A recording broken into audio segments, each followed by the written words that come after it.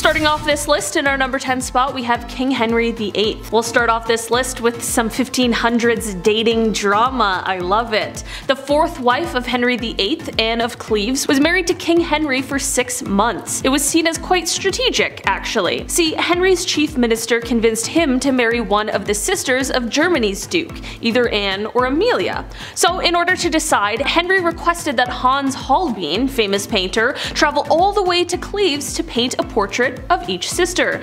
This is like ancient Tinder. It's wild. This man compared portraits for a few days and then finally chose Anne because every man praiseth her beauty. He even compared her to a silver moon. I've never heard Taylor compare me to the silver moon, so it seems like he's gotta step his game up. So eventually a treaty was signed and a few weeks later Anne arrived to England. Henry was beyond upset because when she arrived, she apparently looked nothing like the portrait.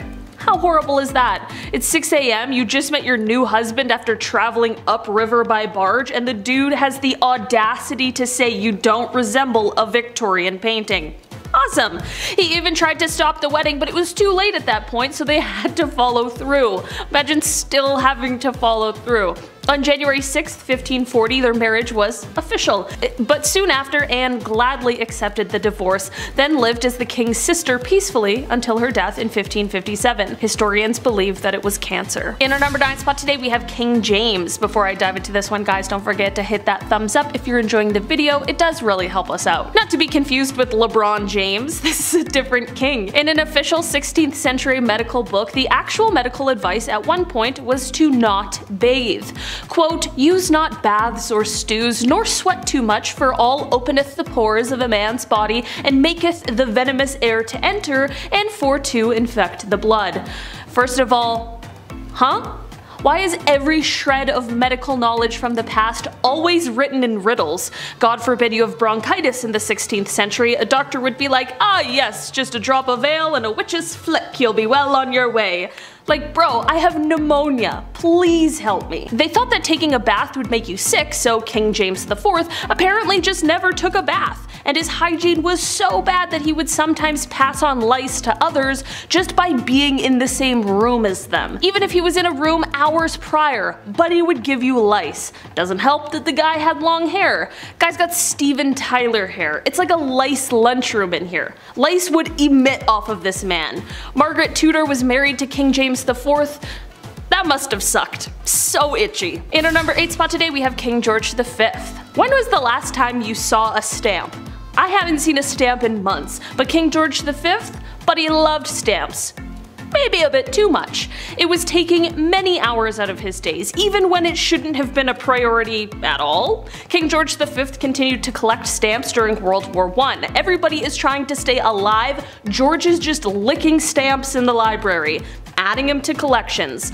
Like all collections, the king started at an early age, but in the end of his days, George had albums and albums and albums, so many stamps. He had around 330 albums, each with 60 pages full of stamps. That's so many stamps. In 1905, George set an all-time stamp record. It was the most money ever spent on a stamp. The man dropped like 220,000 on one stamp. That's some Logan Paul shit. So naturally, he was nicknamed the King of Stamps, or rather, the King of Philately. That's the official term for collecting stamps. Some stamp jargon for ya. There you go. Welcome to Bumblebee. We're learning. Smash that thumbs up. In our number 7 spot today, we have King Rudolph II. The Holy Roman Emperor from 1552, he was known as a collector. Some princes collect stamps, others collect zoo animals. A little more badass if you ask me.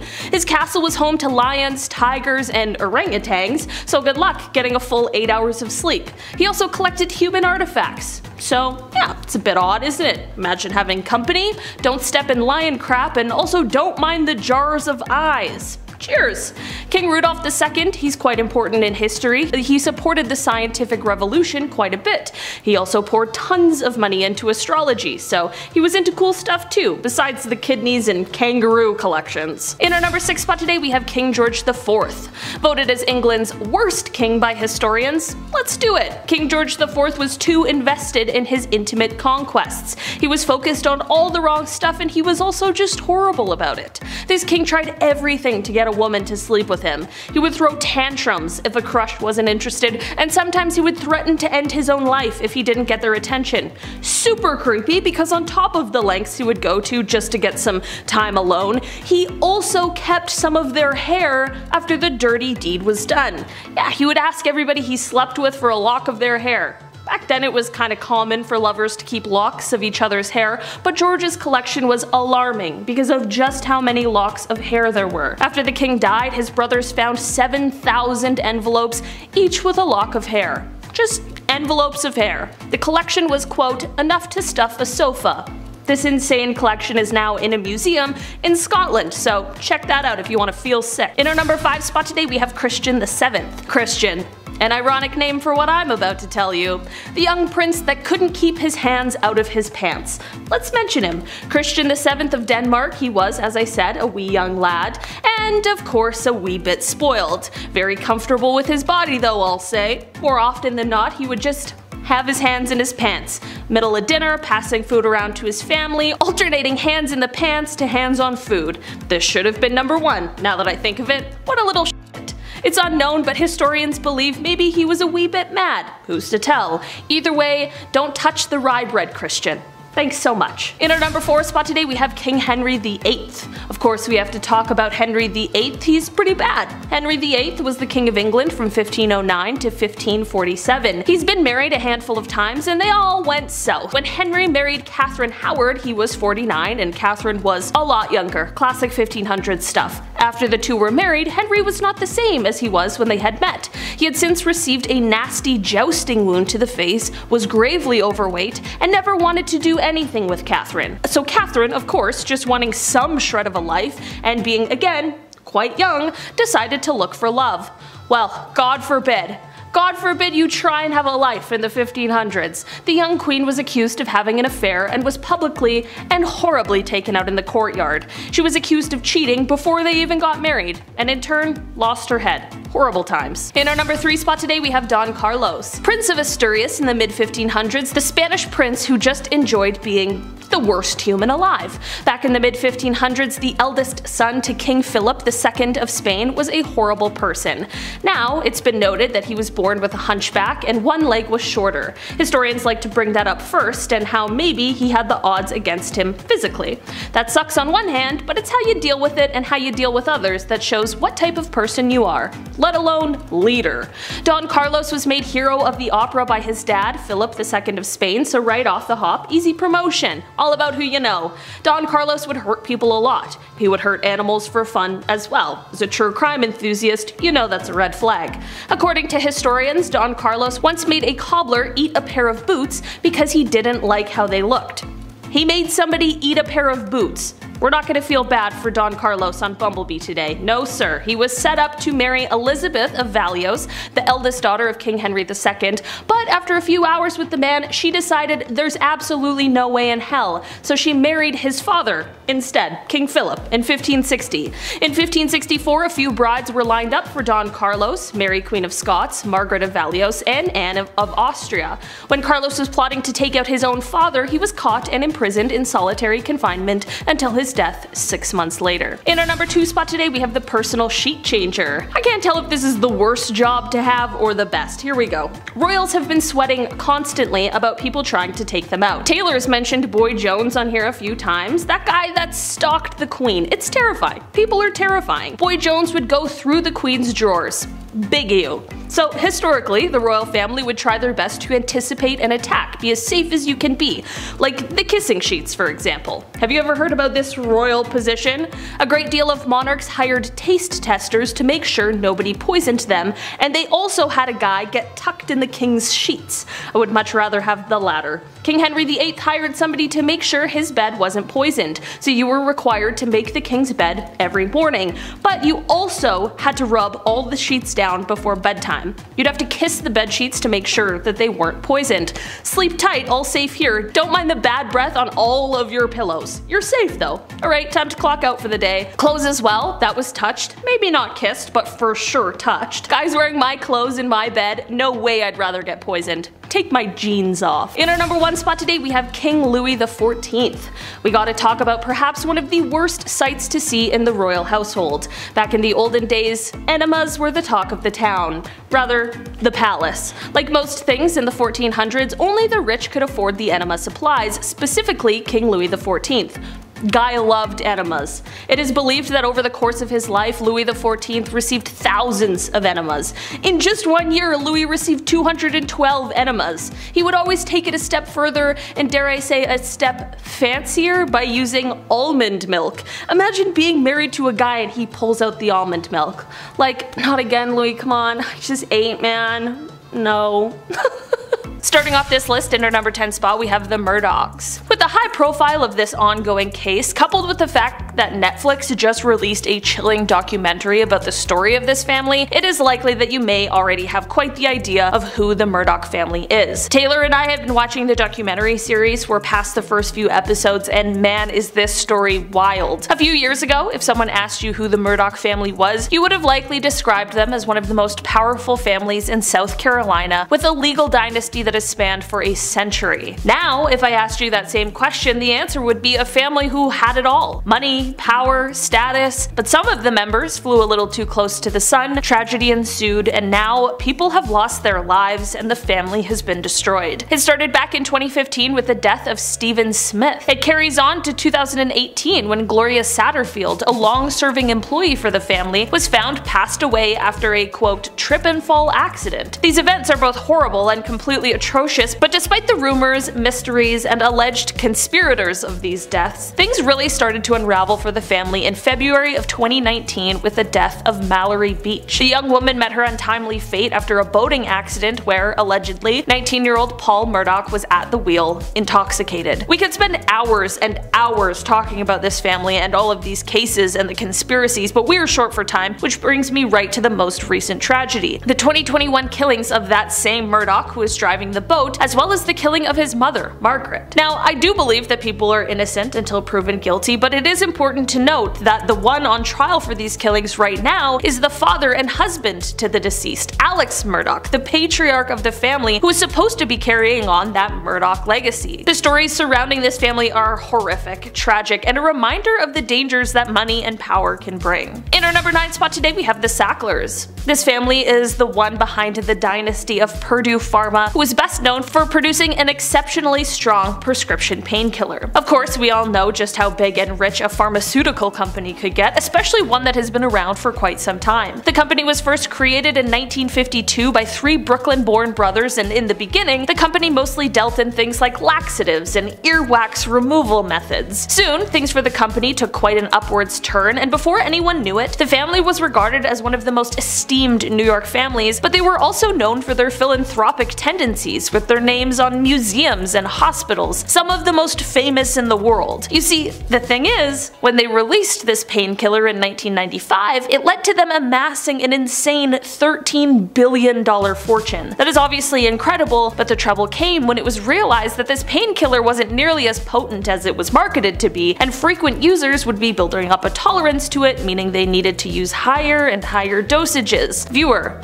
welcome to the opioid crisis. Basically, this all spiraled out of control and led to many lawsuits coming against Purdue Pharma, not only by individuals, but by January 2019, 36 states were suing the company for what the painkiller had done to their citizens. After 2 years of deliberations, the Sacklers finally reached a deal with plaintiffs in bankruptcy court in September of 2021. As part of their Chapter 11 proposal, they agreed to pay $4.5 billion and give up all ownership of the company in exchange for complete immunity in all future opioid liability. Despite this fall from grace, the Sacklers were able to move an alleged $1.36 billion into offshore accounts, so despite their bankruptcy filing and the large sum of money handed over, they will continue to retain quite a large amount of their personal wealth. In our number 8 spot today, we have the Bakers. Jim and Tammy Faye Baker were once the most famous televangelists in America, and they certainly were living in quite a lap of luxury. They had beautiful homes, expensive cars, and a ton of money, but that quickly came crashing down amid horrendous scandal. In the late 1980s, after much success, Jim Baker resigned from the PTL ministry after there was a cover-up to hide some hush money that had been given to church secretary Jessica Hahn over an alleged SA situation. Of course, not necessarily a surprise, but definitely not a good look for a televangelist. This led to more interest in people looking into the family more, and soon it was uncovered that there was some sort of accounting fraud going on as well. The consequences for this came by way of felony charges, conviction, imprisonment, and divorce. That was the end of that legacy, but since serving his time, Jim Baker hasn't exactly slowed down. He not only remarried and returned to televangelism, but he also currently hosts the Jim Baker Show, which focuses on the end times and the second coming of Christ while promoting emergency survival products. So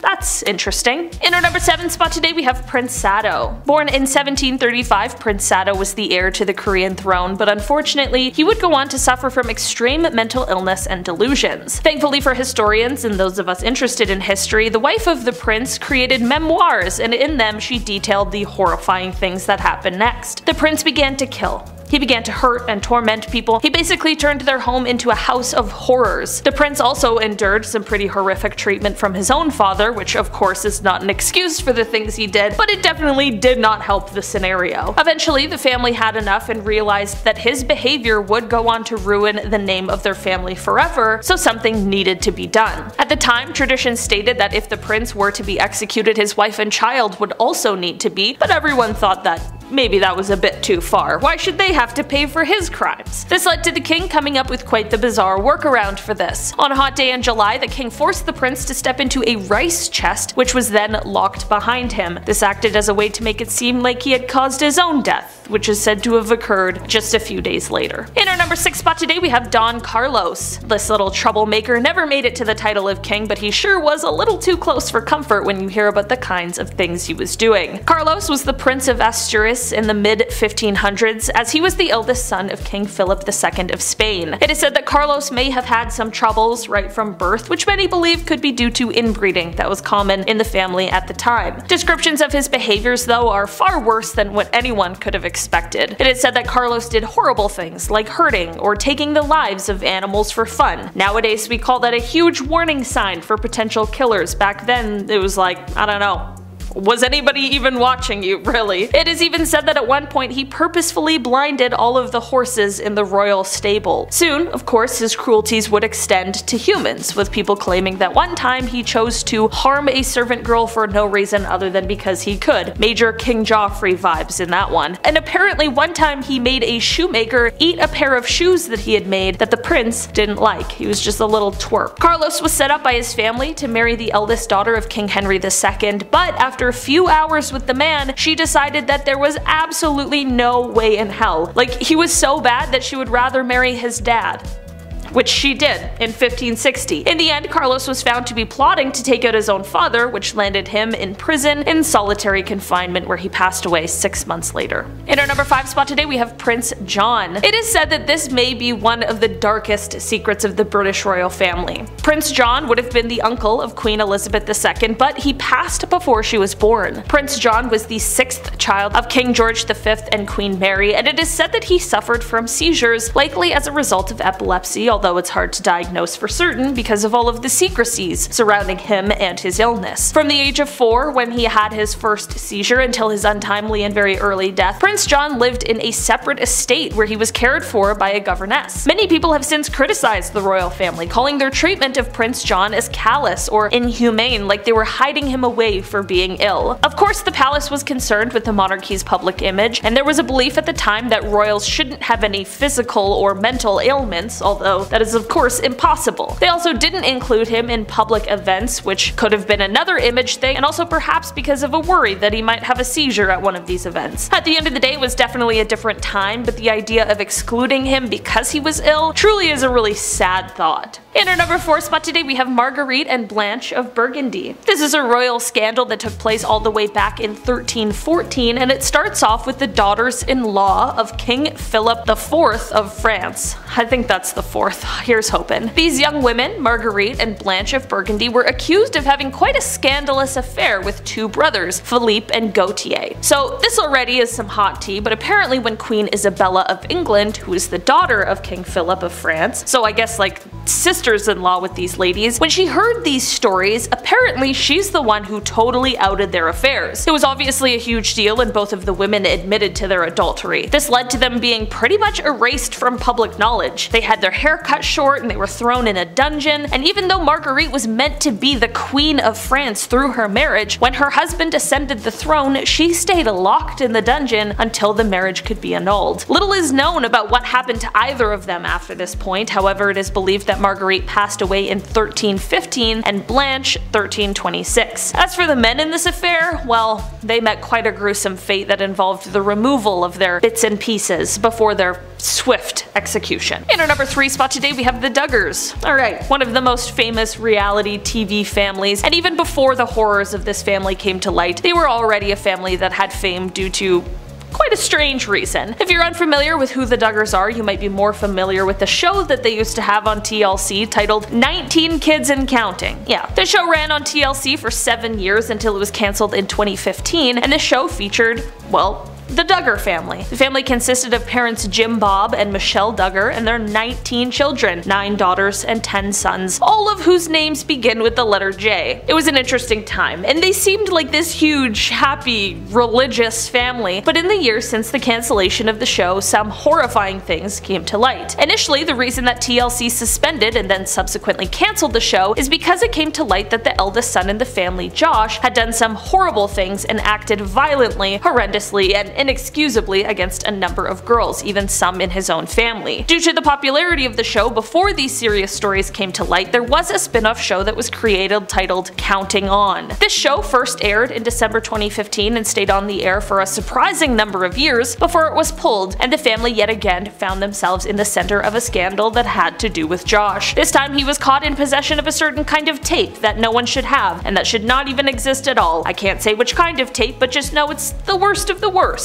These are, of course, some of the worst scandals that have surrounded the family, but truly, it's only a drop in the bucket of the many stories surrounding them. In our number 2 spot today, we have King Juan Carlos. The former King Juan Carlos of Spain, when he first ascended the throne in 1975, was highly looked upon. He was said to be bringing a new age for the country, an age of democracy. His reign lasted for quite a while, but by the time 2014 rolled around, he was forced to abdicate the throne. This was due to a few reasons. Firstly, his public ratings started to plummet after word spread of him being a bit of a womanizer and after an explosive affair, but also because of a lavish elephant hunting trip he took in the middle of an economic collapse. Okay? Fair enough, I can see why people were getting their guard up a bit. So the king abdicated the throne in favor of his son Philippe, who sits on it to this day. During this time, however, the scandals in the family weren't only to do with Juan Carlos. In January of 2014, another of his children, his daughter Infanta Cristina, was charged with tax fraud. She has since been acquitted, that happened in 2017, but she was stripped of her title as the Duchess of Palma de Mallorca, and this whole deal had her leaving Spain and moving to Switzerland. The drama doesn't end here, however, because her husband actually was convicted in the case with charges that included embezzlement, fraud, and tax evasion, and he received prison time in 2018. In the end, none of the fraud charges have ever been linked back to the former king, but this entire debacle did cause the former ruler to move out of Spain. With his move came a letter, part of which read, quote, "Guided by the conviction to perform the best service to the Spanish people, their institutions, and you as king, I am communicating my thoughtful decision to move at this time outside of Spain." A decision I make with sadness, but with great serenity. I've been King of Spain for almost 40 years, and during all of them I have always wanted the best for Spain and for the crown. In our number 1 spot today we have the Rothschilds. This family is easily one of the most, if not the most, powerful family in the modern era. In fact, it is said that most of us in the Western world don't even realize the impact this family has had on our lives, as our consumer-driven lifestyle is definitely directly related to the monetary systems this family put in place. This would include the United States Federal Reserve. Because of this insane amount of money and power that this family has held for over a century, there are plenty of conspiracy theories going on surrounding them. The conspiracies run deep, and they go quite dark. They touch on everything from assassination attempts, some successfully completed on sitting presidents, to heinous World War II agendas that would have benefited the family. Of course, they are conspiracies, so no one is quite sure which of these secrets, if any, are true. Even still, the stories and speculations swirl today, waiting for some piece of evidence to maybe bring them to light. Number 10. The Kennedys. For the older folks at home, this is going to be no surprise, but for the younger audience such as myself, let me explain. The Kennedys were a wealthy and powerful family in the US. A lot of their scandals originating from organized crime, American politics, and some juicy rumors. The most famous Kennedy being JFK. My generation knows him from Call of Duty Black Ops 1. Remember 5? It was a good zombies map. The older generation remembers him for that one Sunday car trip in Dallas. You know what I'm talking about. He may have also been shacking up with Marilyn Monroe. His father was a bootlegger during the Prohibition era, and his family seems to have a lot of plane crashes. For some reason, I'm not sure why. The Kennedys are textbook scandalous and will be talked about for a long time to come. Number 9. The Jacksons.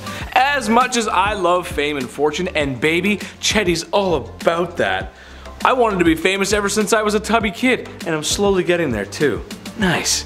I don't think I'll ever reach the same level as Michael Jackson. Seriously, I wouldn't be surprised if the first aliens that we meet know the moonwalk. Not because they're from outer space, but because the reach of Michael Jackson knows no bounds.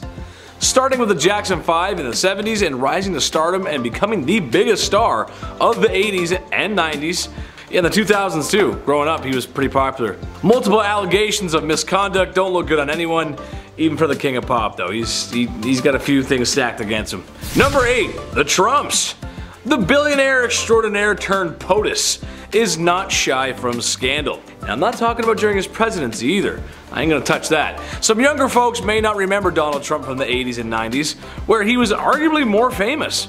After getting a small loan of $1 million, built his real estate empire and perhaps broke a few laws and or using legal loopholes to get what he wanted. I mean, can you really trust the guy that slashed his name on everything? Trump Hotel, Trump Airlines, Trump Board Game. And that's just him, I guess. Number 7. The Rockefeller. Donald Trump might have been a billionaire or the most famous billionaire, but I still think J.D. Rockefeller takes the cake. And his family, actually. A little history lesson here. Rockefeller, in a nutshell, was the first modern billionaire. Bruce Wayne, Tony Stark levels of wealth. Seriously, he was pretty rich. When oil and gas became big business in the late 1880s because Industrial Revolution, cars, we need oil, his company, Standard Oil, slowly rose up until they had a monopoly on the oil industry. By cutting out middlemen and cornering the market, he amassed billions.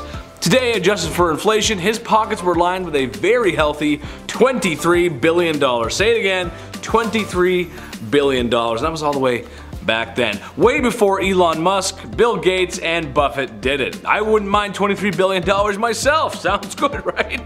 Oh, all the McDonald's I could have. Oh yeah. Number 6. The Coppolas. Imagine being a not so well known director, then Marlon Brando walks in the room and goes, "Let's make a movie." The Godfather, great movie, right? Well, it seems that filmmaking runs in the family. Awesome. A whole family of people involved in film. You gotta love that. I love film, that's awesome. However, for those fans of The Godfather, which if you haven't seen it, please do. It's a masterpiece, go see it. What's not a masterpiece, however, is The Godfather 3. You can skip that one. I can just imagine the look on people's faces when they thought they were going to see a trilogy completed masterfully. It's a real stinker, folks, for many reasons, but a big one is Sofia Coppola, who plays Michael Corleone's daughter in the movie, which in real life is Francis Ford Coppola's daughter, the director of the movie. Imagine taking one of the best movie licenses of all time and almost single-handedly ruining that. Sorry, Dad. Number 5, the Kardashians. Everybody knows the Kardashians. Everybody and everyone knows that they've had tons of scandals. Kim Kardashian being married to Kanye West is just scandal by proxy. Come on, that guy's crazy. She also had a tape that got out. Not her best moment. Mr. Kardashian was a lawyer on the O.J. Simpson case where he may or may not have done it. And of course Kris Jenner married Bruce Jenner, and who's now the fabulous Caitlyn Jenner, and her daughter was in a weird Pepsi commercial this one time, and this whole list could be about them, honestly. Strangely enough, for people who generally don't have talent in Hollywood, they sure get a lot of press. Which at some point is annoying, I'm sure. But be nice, paparazzi, or no Christmas presents. I know Santa Claus, and I'm keeping a list. It's early, but I'm keeping a list this year. Number 4, the Queen. Being the Queen of England is hard, or so I'm told. I mean, it must be kind of nice to sit in a big palace all day, eating cucumber sandwiches, and getting lost in such a big place. I know I would. I would get lost for sure. The royal family, however, are no saints and have their fair share of scandals. Prince Andrew has gotten himself into some trouble in recent tabloids. But for some who don't know, Prince Harry was quite the wild child 20 years ago. A prince on the loose, if you will. Not to mention the whole debacle with Princess Diana. The car accident is a little sus, not gonna lie. Even way back in the day when both world wars were on, there was some minor cover-up to hide the family's German heritage. Kinda hard to fight the Germans when your queens are one of the German. It just doesn't make a lot of sense. As long as there's a crown, there's always gonna be scandal. Number 3, Wally World. That's what my family calls Walmart. I don't know, that's just what we call it. The Walmart family is quite wealthy, and tied to the Walmart Corporation, of course. And if you didn't know, Walmart doesn't have a squeaky clean track record. You mean a multi-billion-dollar department store, located in over 20 countries around the world, hasn't been to every rule and law applied to them? Oh, I'm shooketh. Not to diss Walmart, I love you guys. You got some good deals there, but there's no way anyone at home hasn't heard horror stories about working there. Come on, I know you're like, yeah, you're thinking about it right now, I know you are. On a more heinous note, Walmart's production methods are uncouth, as they use a version of labor I'm not allowed to say on YouTube. But in short, their clothes are cheaply made and then sold at a huge markup. But because the production was so cheap, you can walk in there and buy a shirt for $15 and you feel like you saved. You feel good. Oh, there's a McDonald's. I'm gonna go there later. Nice. It's great. I love capitalism. It's the best. Number 2, the Genovese. Probably the most infamous crime family to ever exist, or ask for protection money. One of the 5 families of New York, the Genovese family were wise guys, good fellas, tough guys, made men, part of the crew, and like Don Rickles said once, probably sat around all day and smelling their guns. I love Don Rickles. It would be difficult to quantify everything the crime family had going for them. What separates the Italian mafia from everyday hoodlums is that they are organized, hence the name organized crime. Profiteering off anything they could, really. Illicit substances, rackets, scams, gambling, and connections everywhere, really. Watch The Irishman. It's on Netflix. It's a good movie. You'll know what I mean. Hey Frank, what do you want to do later, Frank? Number 1, the Clintons. Hillary, don't come in the room. Probably the grooviest president ever to hold office. Bill Clinton was president around the time I was born, so I'm not that familiar with his politics and policies. And when I think of the late 90s, I think of Nintendo 64, Tony Hawk, and MTV, so it would be difficult for me to talk about that in any way, really. Is the Clinton family a bunch of wealthy American leaders who have some ill-gotten gains and email deleters? Yes, most likely, but you all know why this is number 1, don't you? Did you really think that me, Big Chetty, was going to talk about Clinton and not talk about his impeachment? Being one of only 3 presidents to have that process fully started. Interesting, I didn't know that. What were you guys thinking about? What were you talking about? There's nothing else he did wrong, right? He's innocent, he's good. Who? Monica Lewinsky.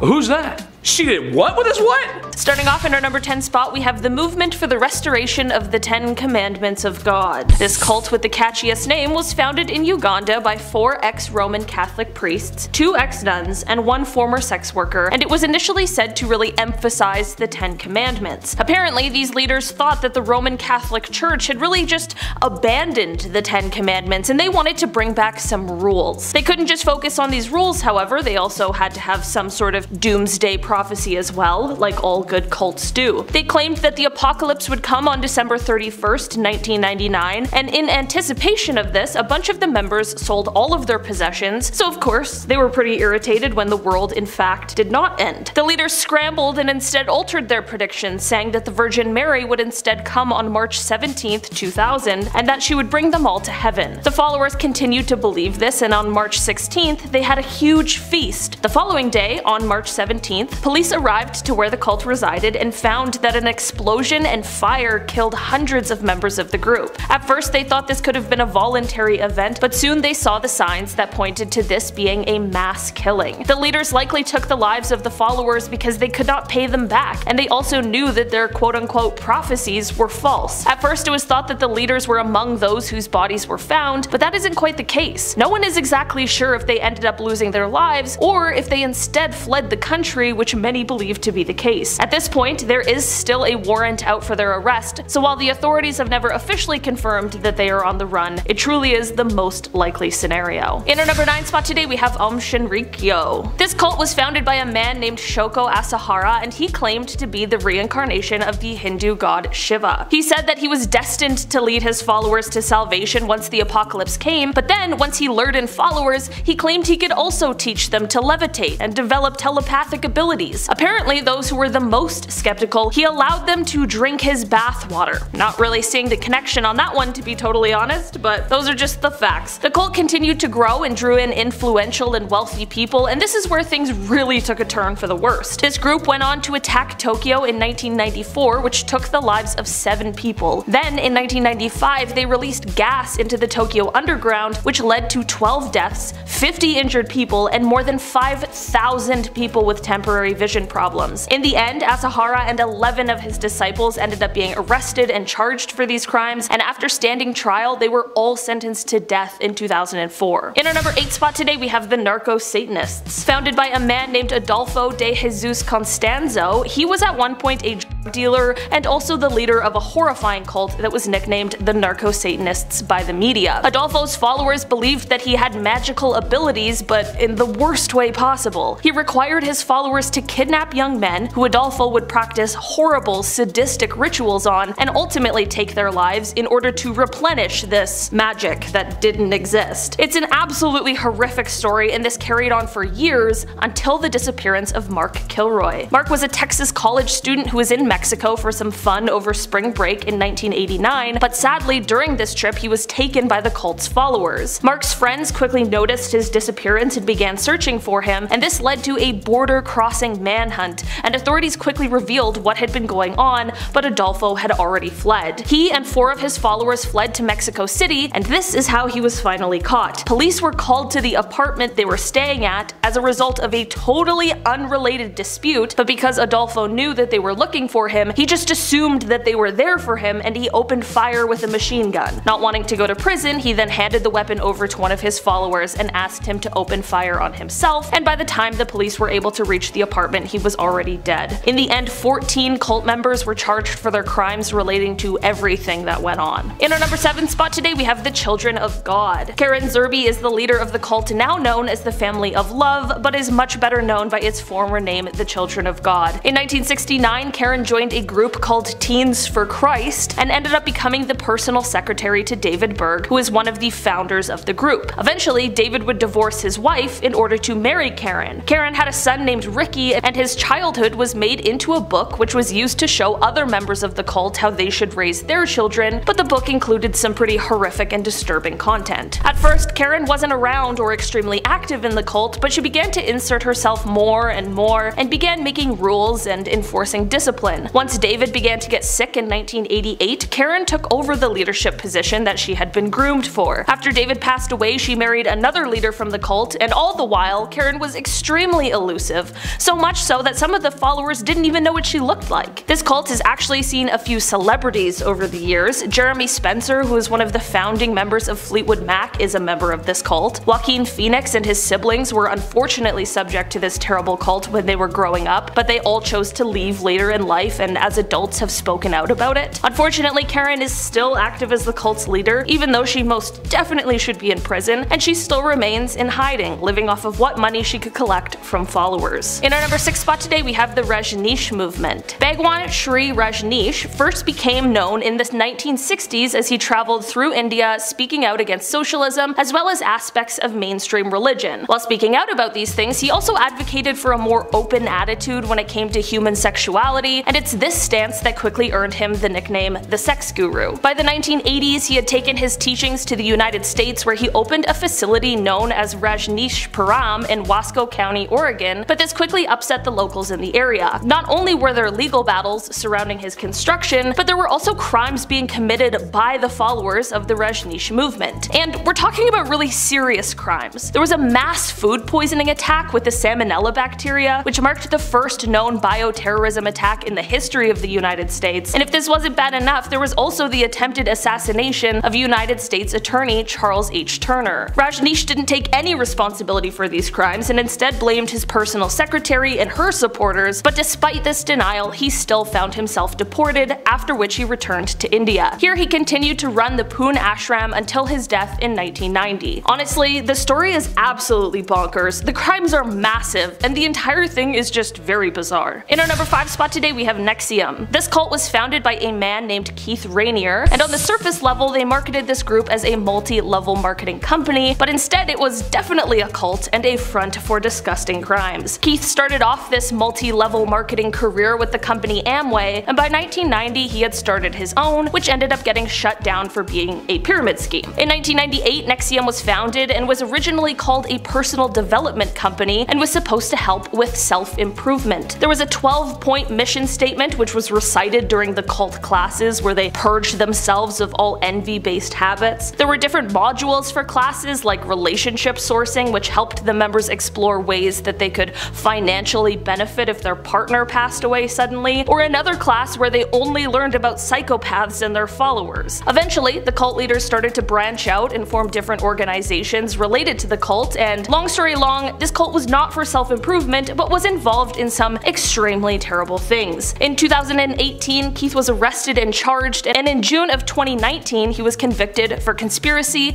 and conspiracy to commit forced labor, as well as a few other really awful things, and all of these charges were related to NXIVM. This story really blew up, especially due to the celebrity involvement of actor Allison Mack, who was also arrested for her involvement in the cult. In our number 4 spot today, we have the Manson family. Started by the horrible Charles Manson, this story starts off when Manson was released from prison in 1967, where he then moved to San Francisco, where he gained a small following that would eventually go on to be the cult known as the Family. The group eventually moved to an abandoned ranch outside of Los Angeles, and it was here that Manson continued to brainwash his followers and manipulate them with his own religious philosophies. He is quoted as saying, quote, "I'm God to my friends, I'm the devil to my enemies. When I look to the future, I'm the prophet. When I must lay down the law for our earth, I'm the son of man." Manson claimed that there would be an upcoming race war in which white people would be killed, which was intended to instill fear in his followers. This was so that he could ignite a race war and send his followers on a killing spree, which ended up being the night of the horrible Tate and LaBianca killings. This led to a reign of terror in the Los Angeles area for several months because people just couldn't understand how or why this happened. In our number 3 spot today, we have Heaven's Gate. Started by Marshall Applewhite and his former partner Bonnie Nettles, the two founded the well-known cult Heaven's Gate. These two believed themselves to be something called walk-ins, which they said are higher beings who took control over the bodies of two middle-aged humans so as to spread their word and teach humanity. People who believed their story and were drawn in by the idea of these higher beings were of course being manipulated and taken advantage of, which is all too common in these cult stories and really is the basis for most of these kinds of stories. They gave up their lives and all worldly possessions in the belief that Earth was to be recycled, and the only way to continue surviving would be to leave immediately. The time to leave Earth came in March of 1997 when Marshall claimed that they had a spacecraft that was traveling to the comet Hale-Bopp. The catch with this spacecraft, however, well, Marshall told them that they needed to stage all taking their own lives in order for the UFO to take them to another level of existence above humans. 39 members of this cult, including Marshall himself, took their lives over the course of the next few days. This was the largest event of this kind since the next point we're going to talk about, which brings me to number 2,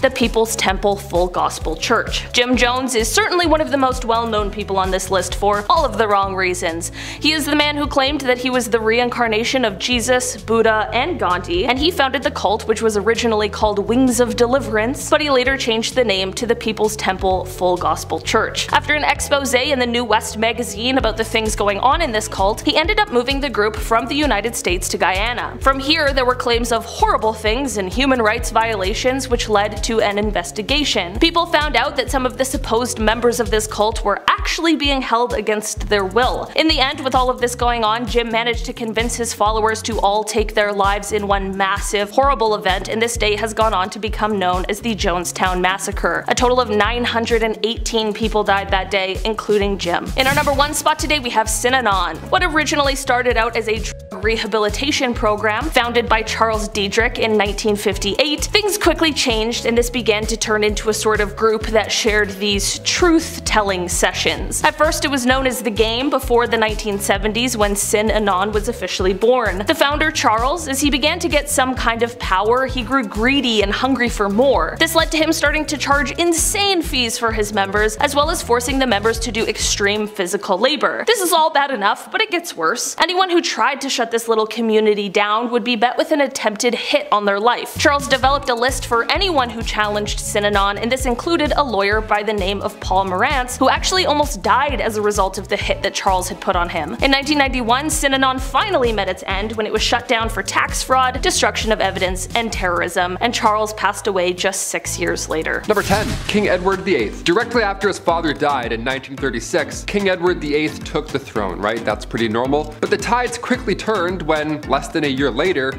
he renounced his position. Now, this was of course a huge scandal right off the bat. This is not something that's taken lightly in the royal family. Turns out the woman responsible for stealing his heart was that of Wallis Simpson, America's socialite who had already been divorced once before and was at this point working through her second divorce. So you can only imagine how everybody reacted at that point, right? Oh, how dare she? His proposal to Simpson, of course, caused social and political backlash. The Church of England wasn't so chill with Edward marrying someone who had already been divorced.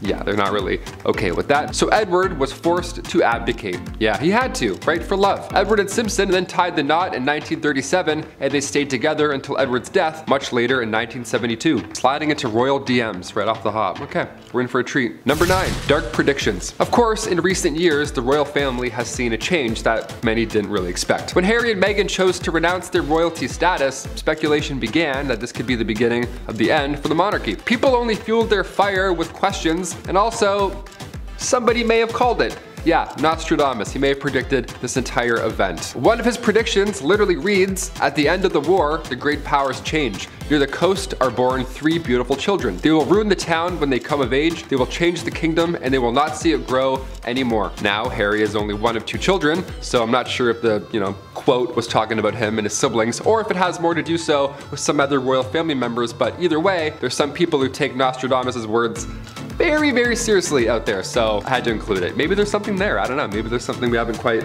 breaking down yet. That's why we need National Treasure 3, maybe this is the plot. Number 8, King Henry II. While we're on the topic of him, could Nostradamus have actually predicted the death of King Henry II? Because if he did, that's pretty curious, I'd say. Never used the word curious in my life, but I'm like, you know what, that's curious. King Henry II was actually a personal acquaintance of the prophet himself. That'd be kind of cool, being friends with Nostradamus. I'd be like, hey, how does Game of Thrones end? Please. While at one point in history, Nostradamus was seen addressing King Henry II as the most invincible King Henry of France, unfortunately Henry proved to be quite vincible when he met his gruesome death, might I add, at age 40. Yeah, in the summer of 1559, not a great time. A terrible jousting accident went wrong and it left the king passing away shortly after from sepsis. This is a terrible story, but I have to explain because, it's history and well, that's what we're here for. The jousting accident saw the king having splinters driven into his eye, and then his skull as well, by one of his young soldiers. And the Nostradamus quote reads, "The young lion will overcome the older one. It says he will pierce his eyes through a golden cage." Okay, already we're a little bit spooky. "And that 2 wounds will ensure a cruel death." So, I'm not saying he predicted it, I'm just saying, kind of nailed it. Number 7, a fateful turn of events. Queen Victoria. Her reign began back in 1837 and it lasted until the Queen's death in 1901. Now, at just age 18, Alexandrina Victoria had to rise up to the throne. Had to, right? All these cases, it's like, yeah, they have to do this. She was born, of course, on May 24th, 1819, and Queen Victoria was actually 5th in line when she was born, nowhere near the throne. So right off the bat, it was actually highly unlikely that she would ever see the crown. But one by one, all of her family members began passing away fast. In 4 years, 3 of Victoria's cousins passed away, and then her father and her grandfather both died 1 week apart from one another. So on one hand, obviously it's sad, it's tragic, everyone's dealing with loss so fast. But on the other hand, by the time 1830 rolled around, Victoria was only 11 years old, and already she was next up to bat for the throne at 11. Imagine, that's like some ancient Egypt. Number 6, the Great Irish Famine. The Great Irish Famine took out many people. Back in 1845, potato crop that a lot of the Irish population relied on were suddenly no longer available. See, a group of microorganisms wiped them out, and in result, around 1 million folks died or had to leave. Now, it was draconian law and British ruling at this point that made the exported food hard to reach people. That's where things stopped. This famine led to Irish independence, of course, and anti-union movements, and the show Victoria pulled back 0 punches in 2017, where an episode showed the true happenings behind the Great Irish Famine and the role that Queen Victoria played in coming to the aid of her then subjects. It was the death of at least 1 million people. This was a very dark 7 years in Irish history. Historian Christine Keneally spoke out and says, quote, "There is no evidence that she had any real compassion for the Irish people in any way." Yikes. That's a historian saying that.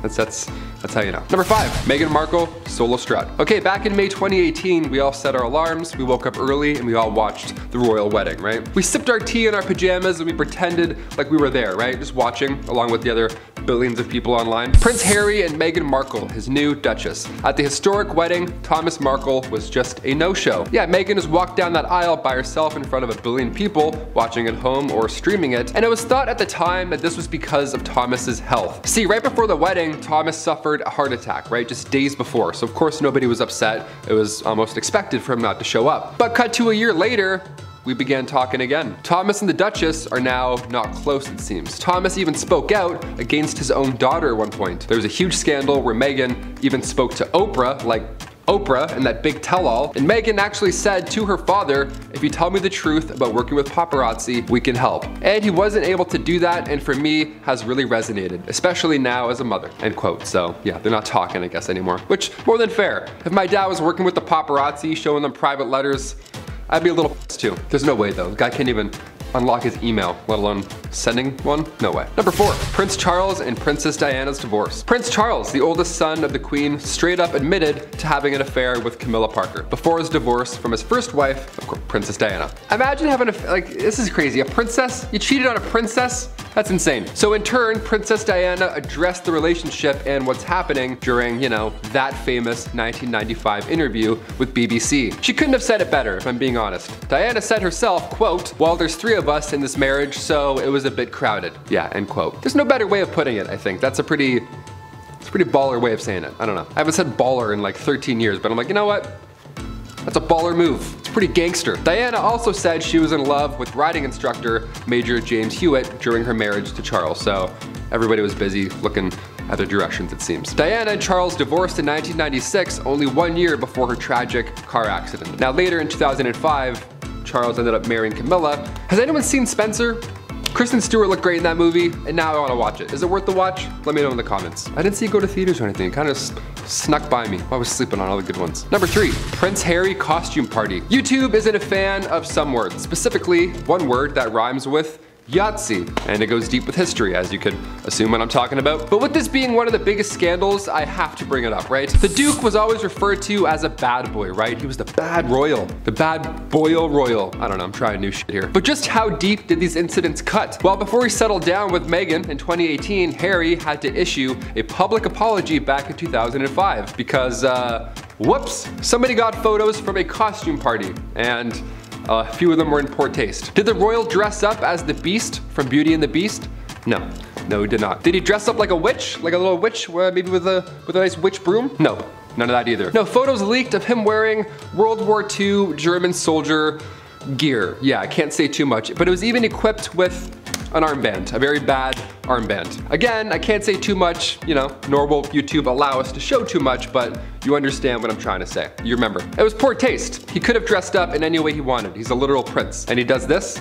It's off-putting. Harry said afterwards, and I quote, "I am very sorry if I caused any offense or embarrassment to anyone. It was a poor choice of costume and I apologize." End quote. Nice, right from the heart. That's good. Really goes deep with the royal history. We love it. Number 2, Vegas getaway. Nice, roll those dice. It's one thing to party like a rock star, but to party like a prince? What does that even mean? I gotta keep this Prince Harry train going because, well, now I'm mad at him, but there's even more photos from history that show what was really going down in the royal family, you know? His priorities, dare I say. After that party incident, just 7 years later, scandalous photos emerged from Harry's Las Vegas trip. Yeah, he had a little boys' night, it seems. It turns out what happens in Vegas may just leak online for your entire family to see, and your grandmother. That's probably not a great time. These scandalous pics were taken during a strip pool game. Lovely, we like that. Make sure you call the right pocket while you're not wearing any. The scandal actually prompted St. James Palace to contact the Press Complaints Commission before the snaps even made their way to British tabloids. Yeah, they knew right off the bat they were fucked. They're like, can we call them? Can we send a pigeon?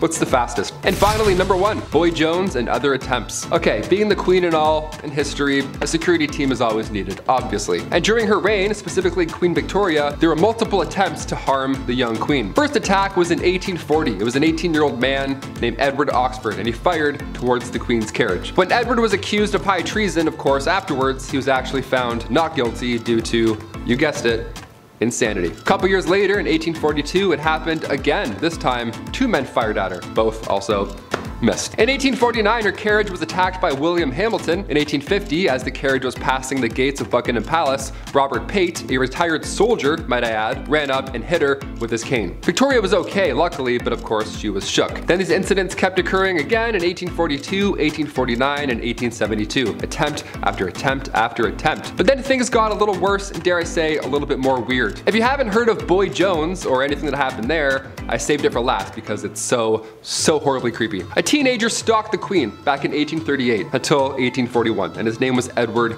Jones. Edward Boy Jones. This guy somehow managed to break into Buckingham Palace more than once, right? Before Assassin's Creed came out, no idea how we thought of this. Guy just knows the route in, and he would break in and would hide under the Queen's sofa. That was his go-to spot. Or he would sometimes just sit on her throne. And one of the worst things ever, sometimes he would go through her drawers. He would go through the Queen's drawers. That's so gross. What? Like that's gross. He would steal her clothes until eventually and thankfully he got caught. Number 10, moving in. I don't know about you guys, but when I think of Old Blighty, I think of royal prestige.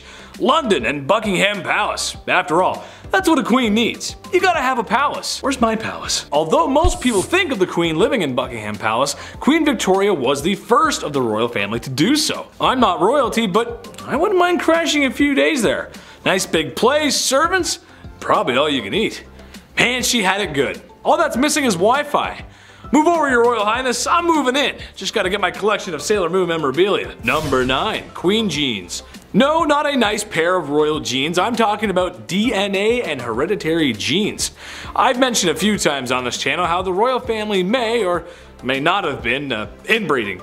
Okay, who am I kidding? There was a lot of inbreeding going on. Sisters, brothers, mothers, fathers, cousins, and of course, hey step bro.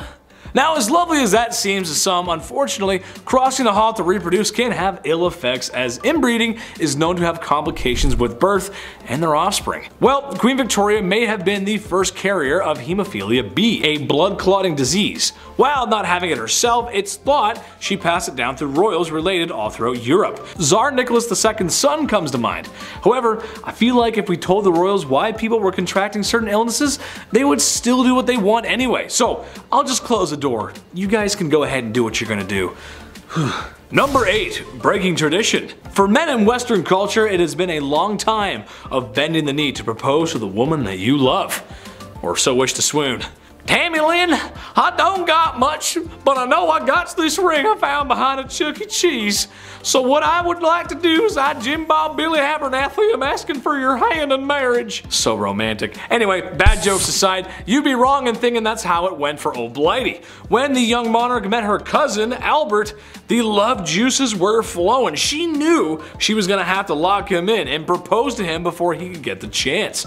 They were shortly married soon after, and as stated in her diaries, it seemed that the couple was truly in love, which for royals is kind of rare.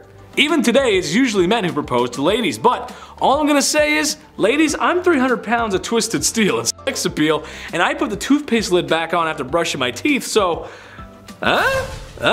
Number 7. Did you miss me? Queen Victoria was a leader. She held a lot of power, and that means people sometimes got a little crazy and wanted to remove her from such power. So for Queen Victoria, it should be no surprise however uncouth it was, but she had multiple assassination attempts on her life. A lot of which were people firing shots at her carriage for some reason with a pistol. And a lot of these attempts leading people to being declared insane. And one specific amateur who tried multiple times to end the royal and failed every time. 8 times to be specific. I feel like after the first 4 times when the guard saw this guy approach, it was like, oh, man, this guy again. Oh brother, this guy stinks! Anyway, all attempts to end her life failed, and she became the 2nd longest reigning queen, next to Queen Elizabeth of course. Number 6. Oh Christmas tree, oh Christmas tree. I was honestly shooketh when I learned this, but you know that thing a lot of people do around the holiday season where they get a big green tree and they like decorate it because of the holiday called like Christmas? You might have heard of it. Yeah, I've never heard of it either. Bad jokes aside, the queen and her husband may have popularized the Christmas tradition of decorating the tree after sending trees to local schools and army barracks. An image of the family decorating the tree was also published that Christmas. I wonder if they popularized any other traditions as well, like your aunt drinking too much wine, and that one uncle, no matter how many times he's told, says something at the dinner table that would have him sitting in HR so fast that, well, he'd be sitting in the HR office for saying something like that in public. Everyone's got an uncle like that. Number 5, the Terror of London. If you're into serial killers and just a little goth or emo, I mean who isn't, then you know who Jack the Ripper is. If you don't, he was a serial killer who roamed the streets of Victorian England and killed multiple women of the evening, and what can be called the first, or one of the first, modern serial killers. Jack the Ripper, however, is one of the psychos who got away. No one is 100% sure on who the Terror of London was. However, that hasn't stopped people from theorizing on his or her true identity. No, not Queen Victoria herself, although there are some who believe he was a woman, which would explain how he got away so easily. However, another popular theory is that it was the Queen Victoria's grandson, Prince Albert Victor. While there isn't much evidence to support this claim, or any of the claims really, it is interesting and makes me wonder, maybe the royal was a killer? We'll never know. Number 4, Short Kings Unite! Even though I'm a semi-charming and moderately handsome internet host, I suffer from an illness a lot of men do. I suffer from shortness. When the Lord was making me, he just put a few extra drops of cute in the mix. And then there was no more room for my legs to grow. I just see life from a little bit down below. Although, I own it, and thank God I don't have little man syndrome. All toxic jokes aside, Queen Victoria may have been a good fit for us short kings, as she was barely 5 feet tall. She's known for being a formidable queen, but when you're that short, it can sometimes be difficult to keep your stature. Somebody take me seriously! Number 3, dollies. Okay, so maybe my Sailor Moon merch collection is weird. Maybe I just want to be a cute blonde Japanese girl with a short skirt fighting evil. Can you blame me? However, something I always find strange, no matter who it is and who owns it, is a doll collection. Why? Why? And it's never a couple, it's always a large collection. And tell me why anytime you go to visit someone and stay overnight, they always put you in a guest room where the majority of the dolls reside. There's nothing like 100 pair of creepy plastic eyes staring you down while you're trying to sleep in a bed that isn't yours. Well, Her Royal Majesty had her own collection of dolls.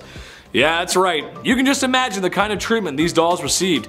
It's said she had hundreds of them, and most likely wore higher quality clothes than most common folk at the time. Great, now my worst nightmares outnumber me, and they're dressed to the nines. Whew, dolls are just creepy. Number 2, Here Comes the Bride. Imagine being so powerful, so mighty, and influential that you'll create two Western traditions.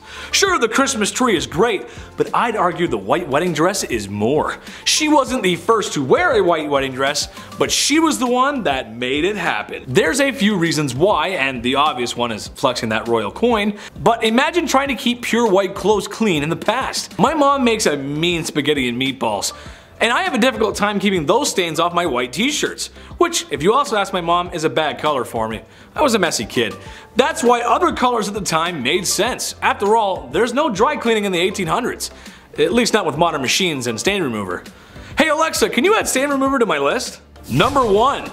Send lewds. Despite being known as a somewhat prudent queen, apparently the queen had an eye for the art that was lewd. In one case, the royal husband and wife gave each other art.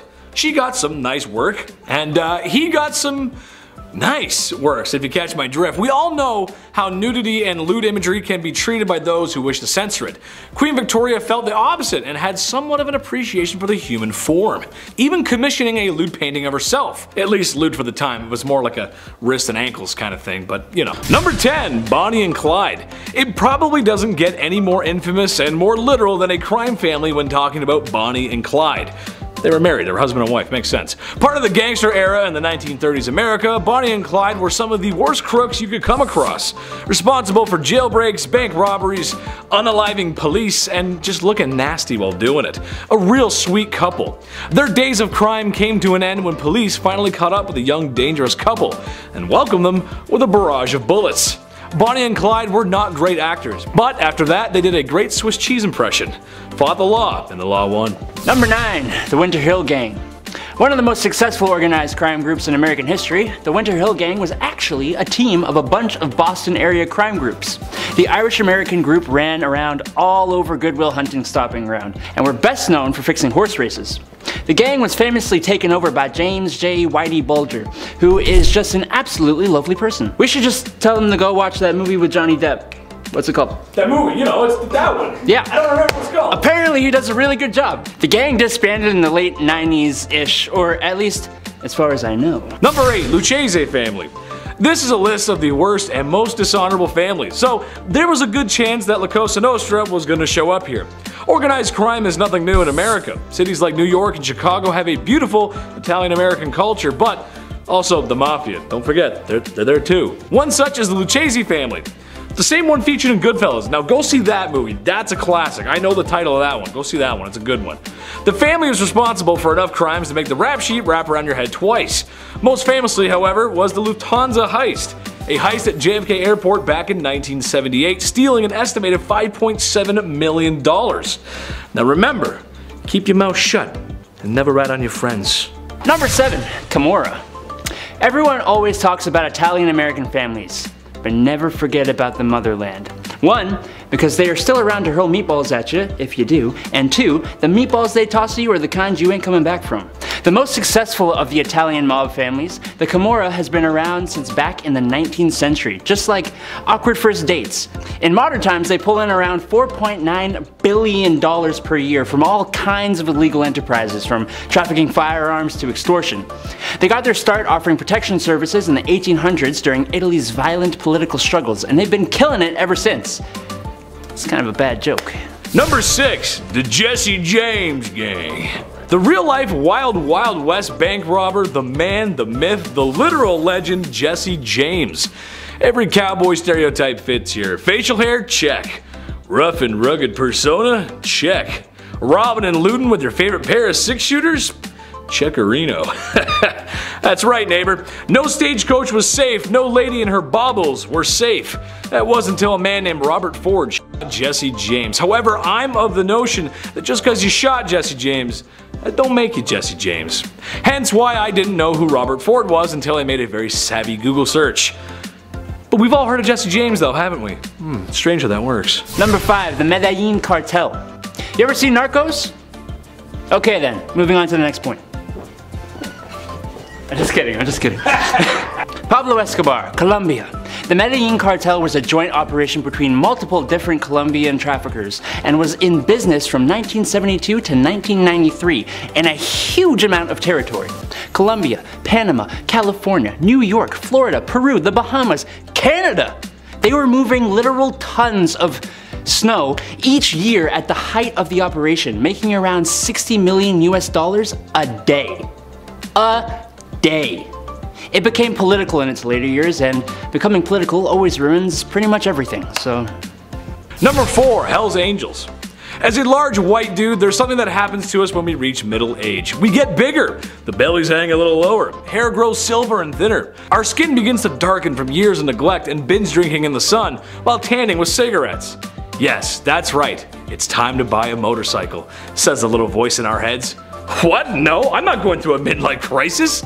This is something said by all Hell's Angels members, or your dad, or your uncle, at one point. Despite being a fun weekend club for dads and uncles to ride bikes and all the good stuff they do, the club sadly has more police investigations than a nefarious motorcycle club that has ulterior motives. Yeah, it's not good. It's not all good stuff. Unaliving, smuggling, well, you get the point here. I'd be here all day listening all the naughty stuff. At least I'm not insecure about my aging though. I wonder how much a Corvette is. Number 3, the Chicago Outfit. The Chicago Outfit was founded in 1910 by Big Jim Colosimo, but its main first leaders were Johnny Torrio and none other than this one guy, you might have heard of him, Al Capone. When they first cropped up, the South Side Gang was fighting gang wars over distribution of alcohol during the Prohibition, but they've moved on to bigger and better things. You know, cheerful stuff like loan sharking, illegal gambling, extortion, political corruption, and that kind of wholesome activity. The outfit has been one of the most powerful, violent, and largest unified criminal organizations in the Midwest of the US. Number 2, Oil Baron. John D. Rockefeller, the richest American, the CEO, the owner of Standard Oil, but more importantly the first oil baron and really the first man to own a monopoly on the oil industry. Yeah, that's right, I'm throwing a little corporate crime your way. I was gonna put Adam on the list here as a joke, but he didn't want me to bring up his jail time. Hey! Nah, I'm just kidding, he didn't go to jail, but he should be arrested though. For being so gosh darn cute, right? Anyways, all joking aside, John D. Rockefeller's wealth was impressive. Today, with inflation, it would sit somewhere in the hundreds of billions. My god. Yes, the family still has the wealth, and no, sadly, I'm not related. Why I bring him up is because laws were created after this manipulation of the oil industry, and the reasons for is absurd wealth. They were created because of him. That's insane. Dude's got a whole square in New York. I can't even afford a closet at those prices. Oh man, someone adopt me. Number 1, the Cray twins. Reggie and Ronnie Cray. It's the Cray twins, innit? These identical twin brothers were the heads of crime in the East End of London, England in the 1950s and most of the 1960s. They were intermingled with politicians and entertainers through their nightclubs. People like Frank Sinatra and Judy Garland. With friends like that, you're bound to be a celebrity yourself. That doesn't seem helpful though when it comes to being a criminal though, especially when one of you is literally insane. The Cray twins ran the organization known as the Firm, which was involved in crimes like armed robbery, arson, protection rackets, and assault. All the stuff that Andrew does in his spare time. Hey! I am being held against my will. Please call the authorities. Just kidding, he's great, he's great, he's great.